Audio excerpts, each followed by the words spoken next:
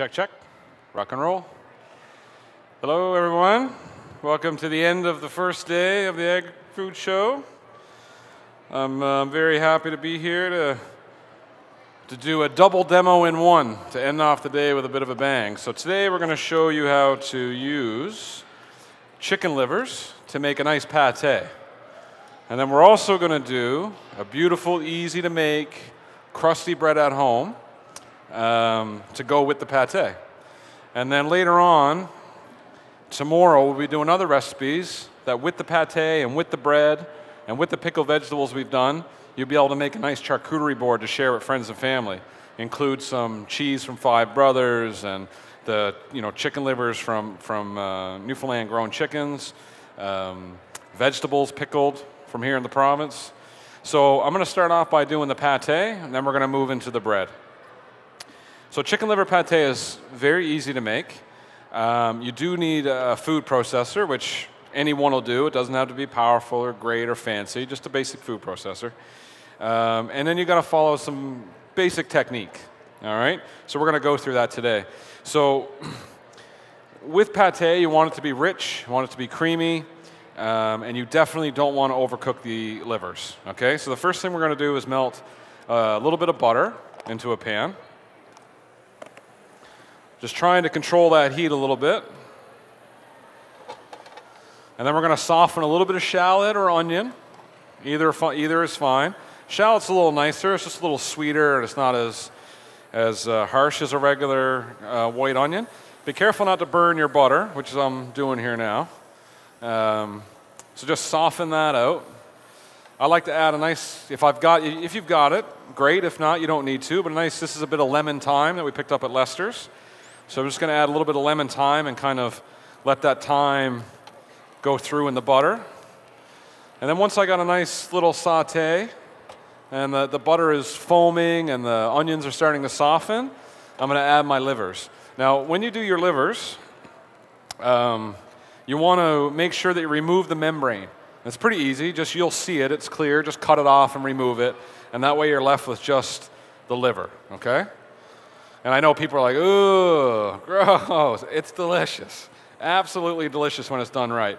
So we're just going to add those livers on top of the onion, and we want to make sure we get color. Color is key. Color is flavor, but we don't want to overdo it. Okay? I'll throw those in there. So one thing that you want to make sure is you got the right size pan. You don't want to overcrowd your pan. If you overcrowd your pan, it just steams instead of sears. So if you've got too much, do it in smaller batches or get a bigger pan, but make sure you don't overcrowd it. So you can see that there's definitely color happening there, and it's looking actually really good. So there we go. So you're getting a little bit of brown on the onion. The thyme is coming through there a little bit. Now, when you overcook these livers, this is the technique that you want to pay attention to the most. If you overcook it, it's going to become really mealy and dry, and the texture is going to be not right. So you kind of got to go against your instinct and say, okay, they need to be a little bit raw in the middle, just a little touch, not raw completely through, but you don't want them totally overcooked, okay? So just be aware of that when you're doing it. So you can see that, you guys can see in that mirror, they're nice and brown. I've got a few little spots of raw there like that, but that's okay. So nice little simple, it smells delicious, onions, butter, thyme, liver, okay? So once we get that kind of to the point that we want, which is right about there, and just to illustrate what we're looking for here in the center,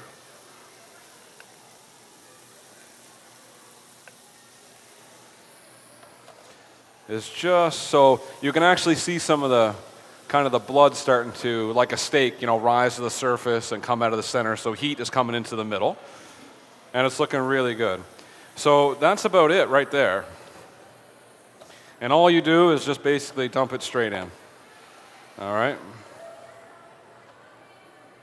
Without making a mess.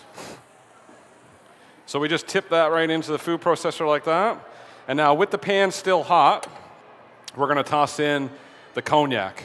And this is really important. Now most time when you cook with alcohol, you usually let it totally cook off. Not in this case.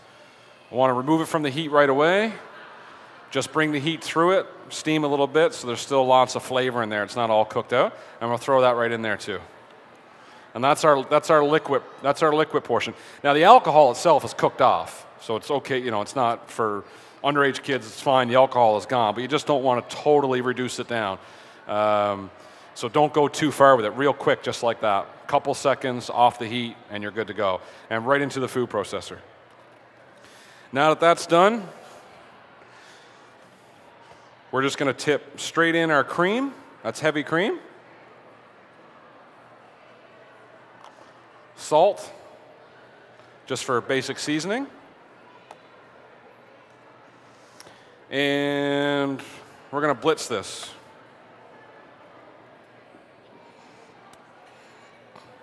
So just a quick pulse.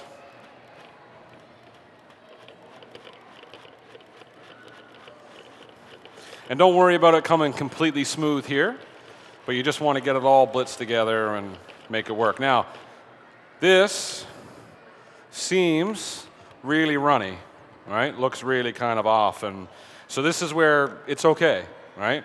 We've got all this butter to add to it yet, and then it's got to cool. So, you know, butter cooled congeals, it's a fat, we're going to add that to that, and that's going to kind of bring it all together, okay? So we're just going to kind of, now that that's in there, we're just going to kind of throw that right in. And we'll blitz that one more time.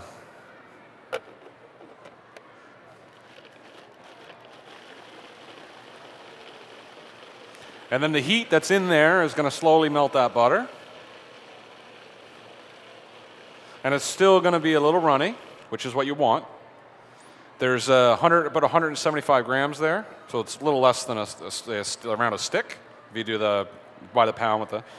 And the recipes are on the website. So again, that looks kind of runny, but that's what you want because, again, that's what we're looking for. We're going to pour that straight into the sieve. Now, if you're at home, you'd make sure you clean all that out and don't let any of that go to waste. That's pure deliciousness there. So, but here for speed's sake and everything else. And then what we're going to do is just gently pass it through a fine sieve strainer. These strainers are easy to come by. They're cheap, very handy. And what's going to be left is just a little bit of the thyme that the flavor's cooked out in, a little bit of that onion that we started off with. All the flavor is now in here, and just the leftover kind of debris and some of the even overcooked liver will kind of just hold up in the sieve. And then we'll just discard that. But we want to make sure we, you know, take your time, push it through, get the most you can out of it. So you can see we're not left with very much in there. But what we've got in the bottom here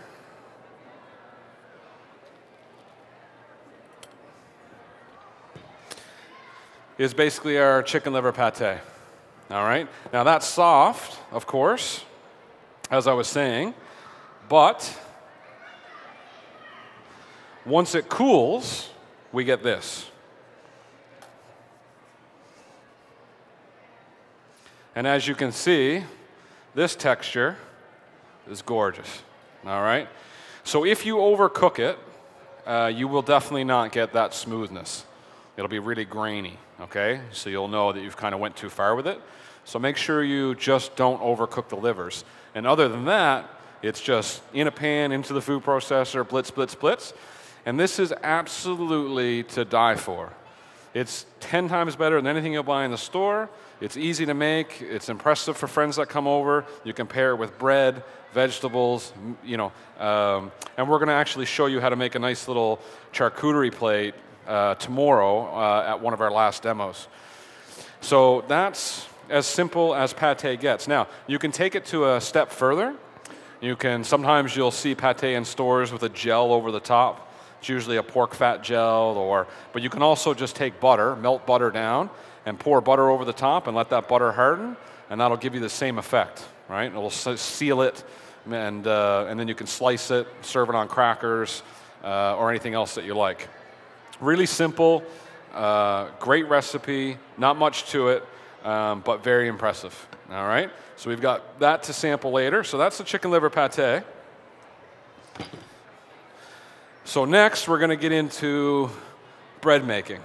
All right, now this is a recipe that I came up with because I love to make Asian-influenced marinated meats, and they go really well on like a banh mi style bread. And that's like a French baguette that's not so hard on the outside that it tears the roof of your mouth apart when you're eating it. I'm sure you've all had that baguette where you're like, it's so good, but it's tearing my mouth apart because it's so crusty on the outside.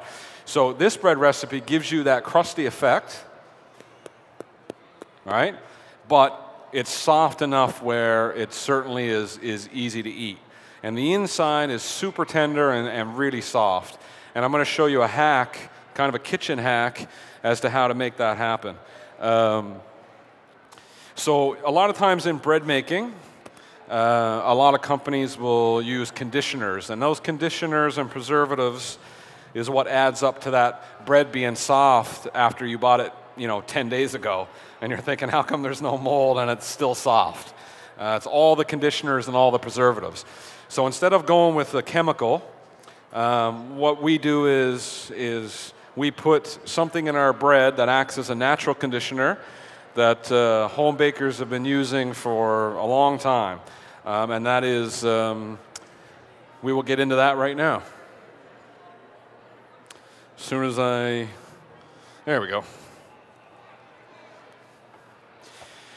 So let's just go through these ingredients first. So there's nothing complicated about this bread at all. The only thing that's complicated, nothing complicated except the only thing that's complicated, the only thing you got to pay attention to is just the steps. Just be particular with the steps and be patient. And if you do that, everything else is okay, okay? So the first thing we're going to do is just go through the ingredients. All right, so we've got our flour, we've got our salt, we've got our sugar, we've got yeast, we've got shortening, and we've got gluten flour. And the secret ingredient I'm missing. The secret ingredient is a vitamin C tablet.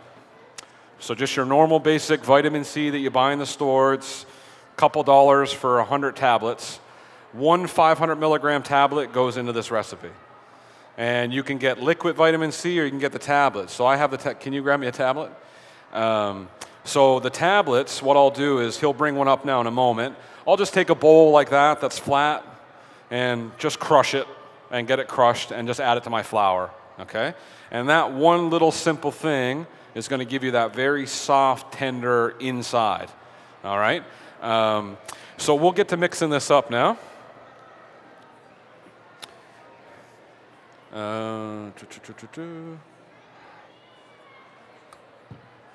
So we will get to mixing this up.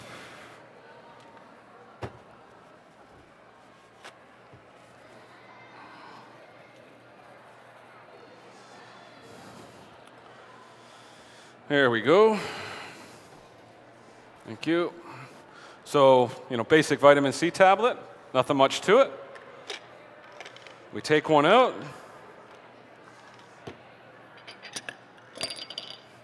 Take a simple jar and just crush it, okay? Simple as that.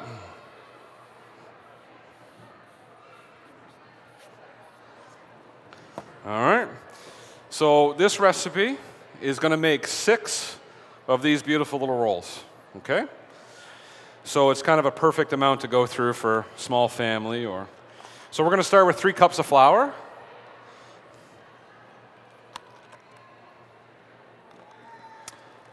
Measuring cup.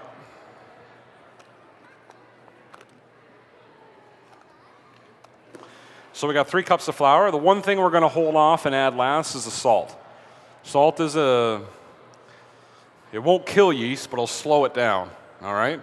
So what we want to do is get the yeast worked into our bread dough first, and we'll add our salt at the very, very end. And salt also acts as a way to hydrate. You add salt to something, it draws the moisture out.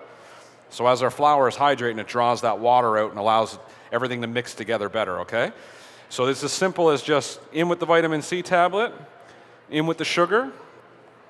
Now this is gluten flour. The gluten flour gives it the nice crust. This is available at Bulk Barn, and this is in every flour, okay? This is the gluten extracted from the white flour, and is just the gluten. So we've got 1 tablespoon of it. Doesn't take a whole lot. It's actually cheaper than flour, easy to get, and really, really comes in handy. So we're going to add 1 tablespoon of that. Next is vegetable shortening. It's best to melt this. It's always easiest. But if you don't melt it, I didn't melt it, you want to work it through first, almost as if you were making a pie crust or a short crust. Just kind of get it broken up and just get it into your flour, okay? So far we've got gluten flour, we got our flour, we've got some shortening, we've got a little bit of sugar, and next we're going to add our water and our yeast. Now whenever you make bread, you read a lot of recipes about baking bread at home, and a lot of them will say, you know, the active dry yeast, just put it straight into the flour, and it will work. But if you want the best results in bread, always, always, always, doesn't matter what you read or what you hear, dissolve that yeast in warm water first. So if you're going to do a slow rise and you don't want it to be too aggressive, just put a little bit of warm water to dissolve your yeast, and the rest of your water that the recipe calls for you can put in cold. All right? But in this case, we're not looking for a slow rise. We're looking for a good steady rise. So we don't want the water to be too hot where we kill the yeast. We don't want it to be too cold where it takes too long to go. So about 110 degrees is what you're looking for. All right? So with 3 cups of flour, we're going to go with around 1.25 cups of water, okay? Which is basically that. So to follow my own rule, I'm going to take the yeast and a little bit of water. And what's nice is if you have a little whisk, just whisk it and get it to dissolve. See the bubbles coming there? If you don't do this, the yeast sinks to the bottom, becomes like glue, and you go and pour the water into your bread, and all the yeast is stuck to the bottom of your bowl. All right, so get a little whisk it, and what I'll do is I'll add this first, and if there is any residual yeast on the bottom of my bowl, I'll just do this before I put the rest in. So that way I'm making sure that my recipe is getting all of the yeast. It's not sticking into the bottom of that bowl, okay? And this is where we just kind of, you can use a mixer, okay, if you want. That's perfectly acceptable. Actually, I think the recipe that I wrote, I had a mixer in there. But I like to do bread by hand because a lot of it is feel, all right, for softness and for moisture. So I'm not overworking it. I'm not doing anything crazy. What I'm basically trying to do is combine those ingredients, okay? So I've got them combined. Now you may say to yourself, looking at that, that doesn't look right. You know, some people might say it's not coming together properly. I've made bread lots of times, not supposed to be like that. Might be a couple people out there saying that. But when the ratios are right to begin with, the bread is going to take, the flour that we've used is going to take time to hydrate. When the water hits it, it just doesn't automatically absorb. If you poured a bucket of water over yourself, it would take a while for the water to sink into your shirt and sink into your clothes, and some would fall on the floor. Bread is no different. So if I let this sit for 5 minutes untouched, it's going to get wetter and wetter. And the reason why is because the flour is taking that time to hydrate, all right, and the water is coming through that bread. So whenever you make bread and you get it combined, it might look rough and it might look craggy and it might look like you got a little bit left in the bottom. Just be patient. And that's where I go back. Be patient, let it sit for 5 minutes. And in 5 minutes, you'll have a completely different workable dough. And then you just kind of get your hands clean. And while I'm getting my hands clean, I'm giving it that chance to set and to hydrate. And we'll just kind of imagine that we wait at 5 minutes.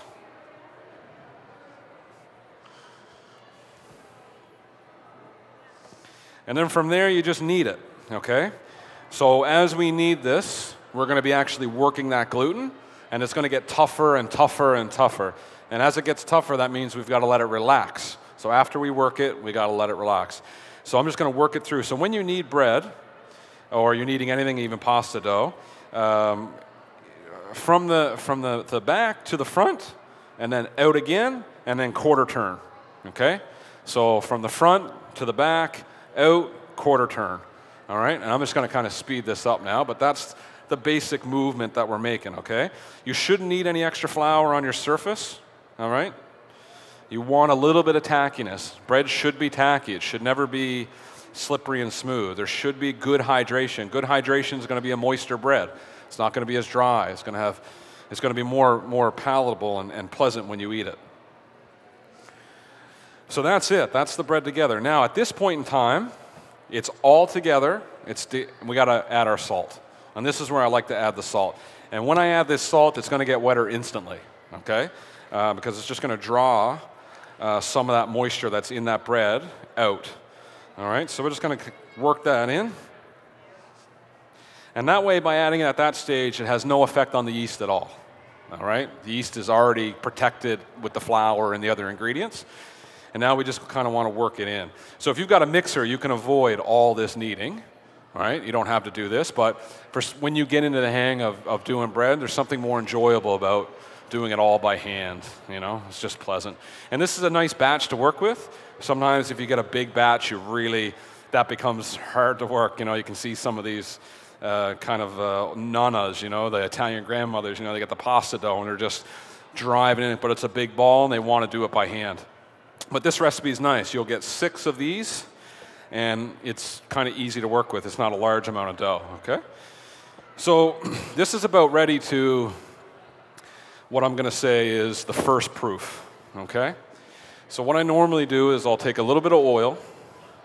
It's not necessary, but it's just a good general practice. And just kind of give it a coat, okay? Back in the bowl, covered. 45 minutes, or best way to go is double in size. So when that's doubled in size, you're ready to move forward, okay?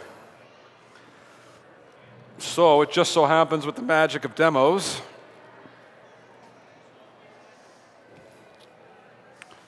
we've got one doubled in size. Just like that. Imagine if it was like that at home. Eating bread every day. So we've got it doubled in size, and you can kind of see how nice that is. All right. It's soft, it's tacky, but it's not sticky. All right, tacky and sticky are 2 very different things, okay? So once we get it to that stage, we basically want to, I just like to do that for ease. I'll go old school. So if you got a knife, you can cut it. If you want to go old school like the pizza makers, all right, you know you're going to get 6 loaves out of. Each one should be around 130 grams. You can make it any size you want. So I'm a little off there on my twisting, but close enough. All right, so once we get it into our balls, we got 6. And you can just kind of shape them. And if you struggle shaping them like this, because I've rolled out 5,000 million buns, so I can kind of do that. It takes a, you can do that. Just basically fold the edges back onto one another. All right? And basically what you're trying to do when you do that is tighten the outside surface. So you're drawing the outside surface around to get that smooth kind of surface on the ball, yeah? So we're at 1, 2, 3, 4, 5, 6. Nice little even, easy recipe, all right?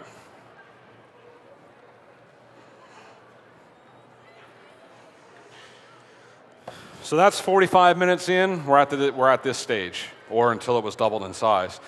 So now, because we've worked that dough again, that's a little tough. Like it's soft, but it's tough. So whenever you're working with that, you've got to give it a minute to relax again, okay? So we got to imagine that we've had a little bit of time to let these relax, okay? So 5 minutes is good, but it needs that 5 minutes, okay? So again, I'm just going to try to use my skills to cut that 5 minutes out and show you what happens after 5 minutes. So if you've got a rolling pin, you can certainly roll it out in a rolling pin.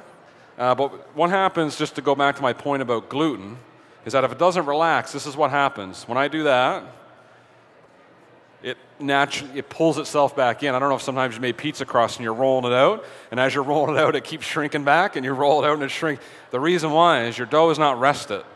If you wait 10 minutes and then roll it out, it'll take the shape that you're rolling. So this is where patience really is the secret ingredient to this recipe, because there's very little work and effort to it. It's just mixing a few ingredients, kneading, and then waiting, really. So I'm just going to kind of force this out.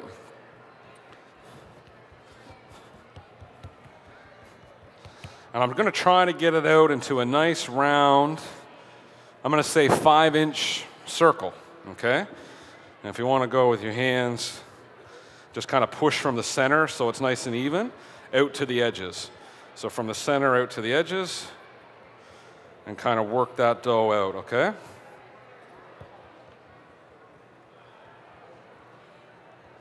So just to recap, we've mixed our ingredients. We've given that, when we mixed it, we've given it a chance to hydrate, added our salt, kneaded a little bit, let it rest, double in size, put it in the balls, and then from balls into round, flat, even discs of dough. And then when you go to roll it to form this, we're going to take it from the front and the back, and we're going to meet in the middle, okay? So we're going to pull this in like that, and this is where you want that dough to be a bit tacky, okay? If it's too much flour on there, forget it. It's just not going to roll. It's going to totally come undone, all right? So start like that, and then from the other edge, can we see that back out there? See that from the mirror? So we're taking that in like that, see? And then I'm just going to pinch all the way along that seam. And you want to pinch hard, get that nice and sealed, and you can see that shape that's coming. We'll roll that over. And then it's nice to have parchment. Parchment's really good. If you don't use it, I strongly recommend you start. It's cheap, and it makes all the difference in cooking. Roasting in the oven, things like bread, it changes the end result. So it's definitely worth the investment. Of course, I got a full roll here.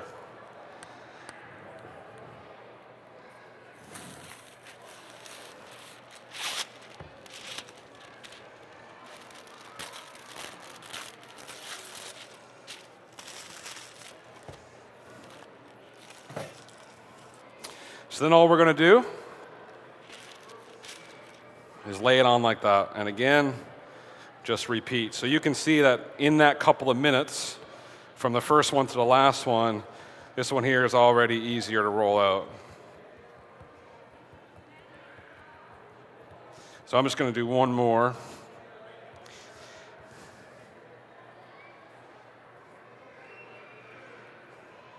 Pinch, pinch, pinch, roll. And done, okay?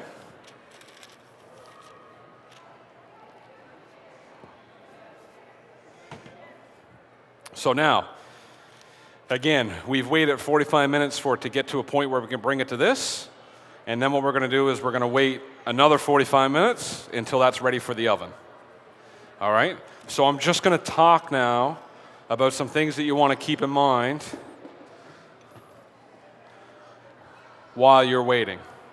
So at this stage, you're 45 minutes away from the oven, okay? So in 45 minutes, when this rises up to that size, and I would have had that to illustrate, but our demo times got shifted a bit, so I do apologize for that. But normally, I would show you exactly when these are ready for the oven, and they would be about the size of this, okay? So that will proof into this, all right? So as soon as you get these rolled out, get your oven on basically the hottest, 475, 500, okay? And put a pan of water on the bottom rack, all right? And that's prepping your oven. So at this stage, prep your oven. High heat, water, pan of water. And then when this comes to rise, I'm embarrassed to say it, but I don't have a knife. when this comes to rise and before it goes into the oven, what you want to do is make a slit straight down the middle. All right? So just make a small cut right across there, and you can brush with a little bit of oil, and then your oven's on hot, turn it down to 425, bake for 22 minutes, and then at 22 minutes you shut your oven off, all right? Leave the bread in there for another 10 minutes with the door closed, all right? And what that's going to do is the steam from that water, after you shut your oven heat off, is going to soften the outside of that bread. So you're left with a nice crunchy bread, which is attributed to the gluten flour, but it's not gone too hard because you've let it soften in a slow heat that's got water steaming in the pan. All right, so the balance of the two gives you that nice texture, okay? So prepping the oven is critical to the success of this recipe. So high heat, pan of water, turn your heat down, buns in. When they're ready, turn the oven off, keep the oven door closed. And what you'll get, Jacobson, give me a knife.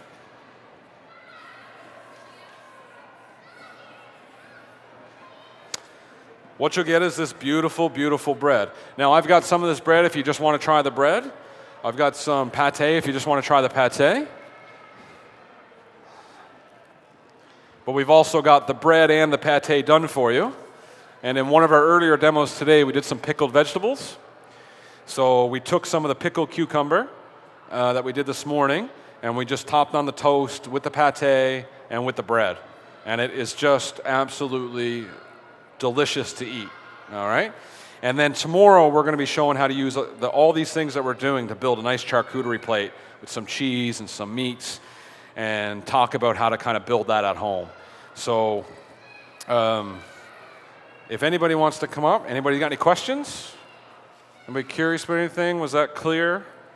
The recipe is kind of detailed, so you can read through it.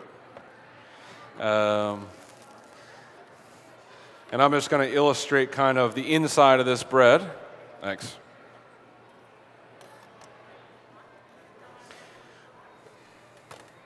I don't know if you guys can see, it's super soft, all right? The ingredients we used are all natural. There's nothing nasty in there. And it's just an absolutely delicious bread, okay? So anyone wants to come up for a sample, I encourage you to come up and give it a try. Pass some out there, Jacob. Thank you, everyone.